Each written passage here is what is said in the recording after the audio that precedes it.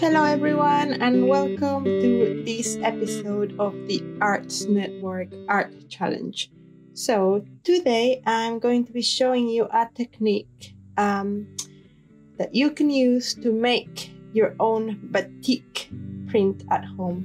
And batik is a dyeing technique used in loads of parts of Southeast Asia, and it basically uses wax and dye to create lovely patterns on fabric. So the things you're gonna need for this activity are some fabric, and I've got 2 pieces here because I'm gonna show you 2 different techniques. It can be cotton or calico, something that will take in the paint. You're gonna need a pencil, you're gonna need a brush.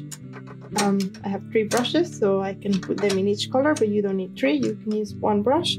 You're gonna need some glue, and this needs to be washable glue, so PVA or Elmer's glue, but it needs to be washable. That's really important. And you're gonna need some acrylic paint, so you can use as many colors as you want. I've got a green, a yellow, and a purple here. And you're gonna need some containers for water, some water, and I've got here a little rag just to clean things if they get messy.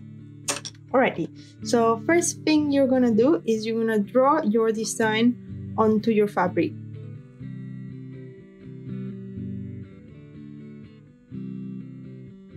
Once you've drawn your design with pencil, you can go ahead and go over the lines with your glue.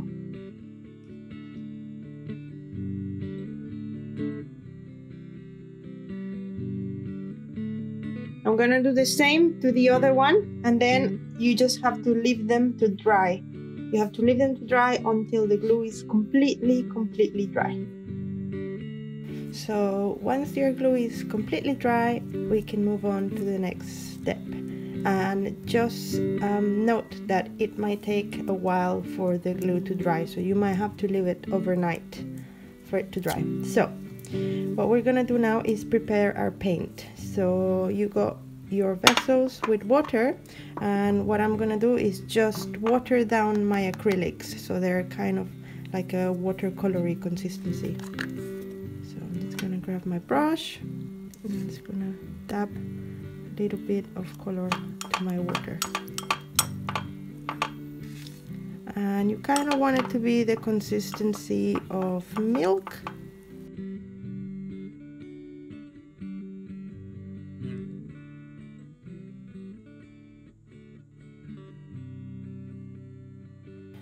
Okay, so once you have your colors watered down, you can go ahead and dye your fabric. So there's 2 ways you can go about this.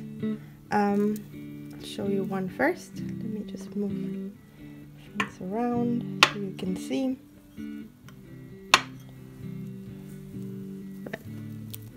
So first method is doing a sort of ombre effect, and that just means that you will sort of fade away the colors. So for example, I'll start with yellow, then green, and you just want to blend them a bit where they meet.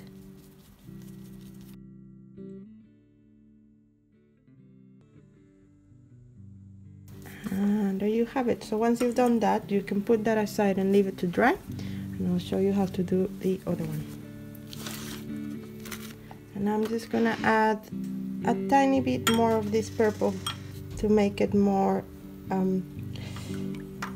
vivid. So the next technique is literally kind of like coloring in. So you're coloring the different sections with your paint.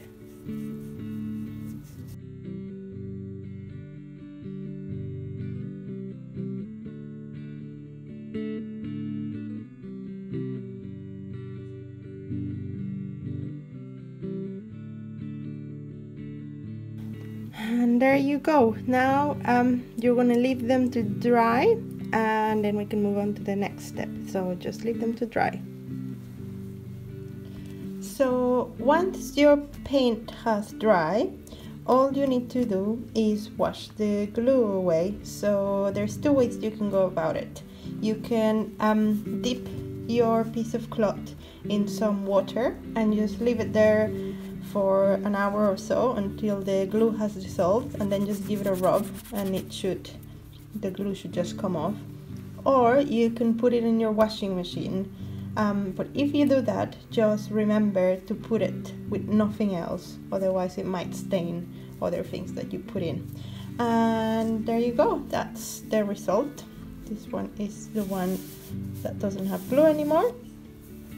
So as you can see, everywhere where you had glue remained like a negative space.